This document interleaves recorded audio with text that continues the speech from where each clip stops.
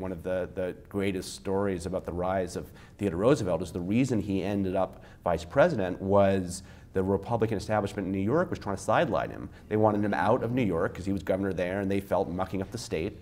The vice presidency at that time was a dead-end job that no one wanted, and they thought, well, they could maneuver Roosevelt to get in there, then he'll be out of our hair, and we won't have to think about him again.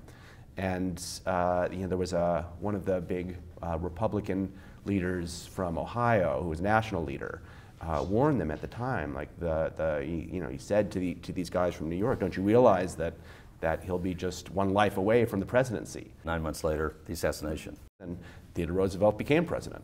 Yeah, so it's one of the most delicious ironies in American political history, really, that the Republicans of New York really thought they were done with Teddy Roosevelt when they had installed him as vice president, and look what happened.